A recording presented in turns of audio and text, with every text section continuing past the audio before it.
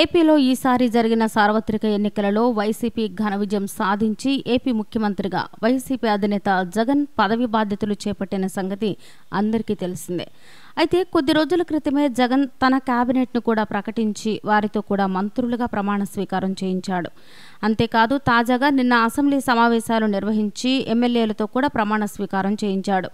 అయితే 2014 ఎన్నికలలో ఓటమి పాలైన వైసీపీ ఈసారి మాత్రం భారీ మెజార్టీని గెలుచుకుంది. అయితే 2014లో వైసీపీలో గెలిచిన 23 మంది ఎమ్మెల్యేలు టీడీపీలో చేరారు. అయితే అందులో భూమా అఖిల ప్రియ కూడా ఒకరు. వైసీపీలో గెలిచి టీడీపీలోకి వెళ్లిన ఈమెకు టీడీపీలో మంత్రి పదవి కూడా లభించింది.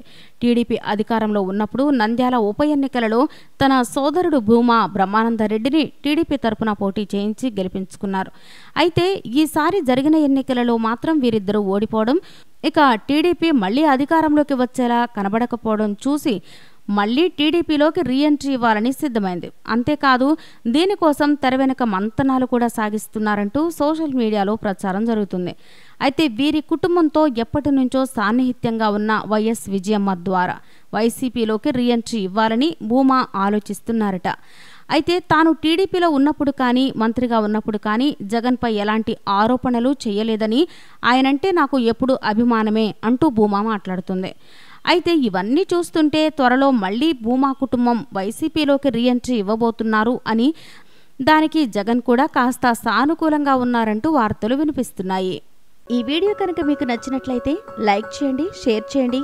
ఇలాంటి లేటెస్ట్ వీడియోస్ కోసం మా ఛానల్ని సబ్స్క్రైబ్ చేసుకోండి.